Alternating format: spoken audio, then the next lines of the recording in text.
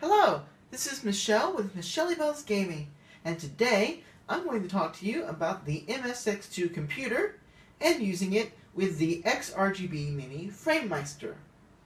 So if you don't already know, the Framemeister is an upscaler designed to be used with different video game consoles.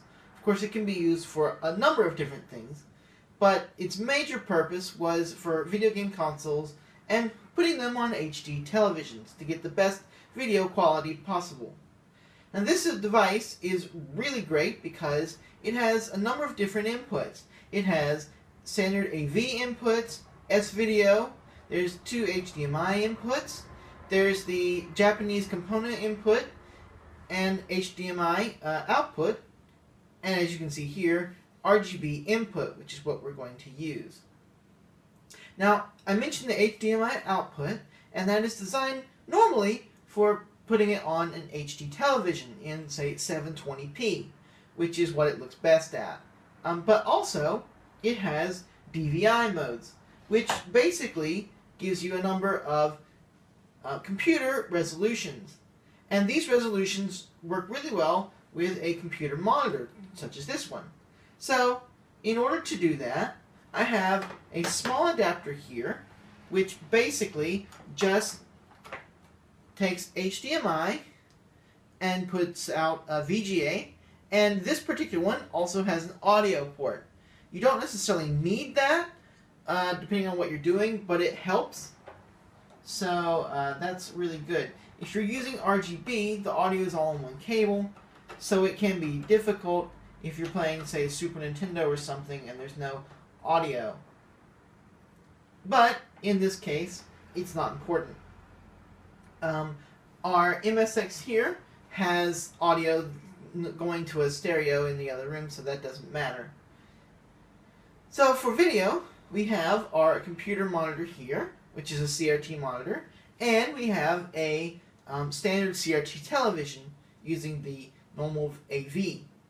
Now this RGB cable here, this adapter comes with the Framemeister, and this is the cable here. It goes to the back of your MSX2 computer, and they're fairly standard. I think there are a few random MSX models made by some of the lesser-known companies that have a slightly different pin design, pin layout, but most of them are identical. So you should be able to just go online and buy that cable pretty cheap. And I think I only paid about 1,300 yen for mine, which is maybe about $12 or so, maybe a little less. But you can't use, say, a Sega Mega Drive or other cables because they have a slightly different pin layout. So let's go ahead and I'll turn it on and show you. For comparison, we have Dragon Quest. So what you'll notice is that it takes a second for this screen to catch up, and the reason is because the Framemeister has a special RGB sync mode, and so whenever it detects a change in the resolution, or when you're starting the system, it actually takes a second before displaying the image on screen to sync with the video.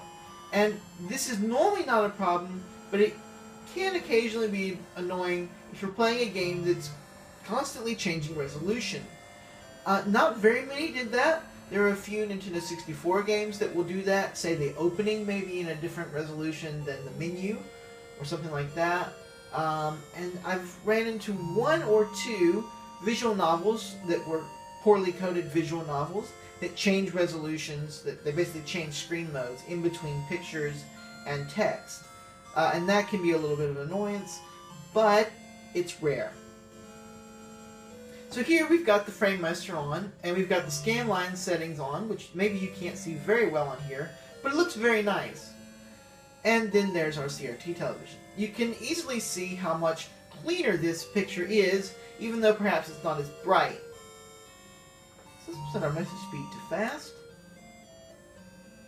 Now, one of the things that you can see here is that the picture is very, very clean and very sharp here, and on this CRT television, it's very, very blurry. It's really almost impossible to make out the letters if you don't really know what you're looking at. So let's put in a name, and start. So now we're in the main game, and as you can see, it's it's not so bad. You can see the letters and that kind of thing. But on this, there's definite blur and blending and kind of sort of that reddish halo effect around letters and things. And here, it's all crystal clear and sharp. Again, it's not as vivid as the TV because the CRT television really just pushes out a lot of color and brightness. But it is a lot cleaner. One of the really nice things about this is that if you've got an HDMI capture device, which I will show you later, you can actually output straight through that capture device and get perfect crystal clear quality when you're capturing, if you want to put it on YouTube or something like that.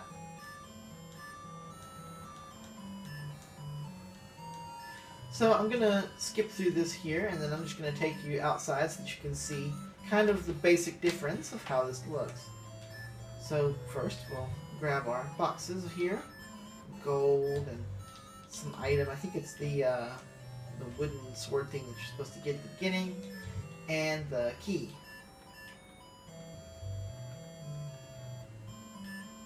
And then we'll use the key. And go down the steps. See here.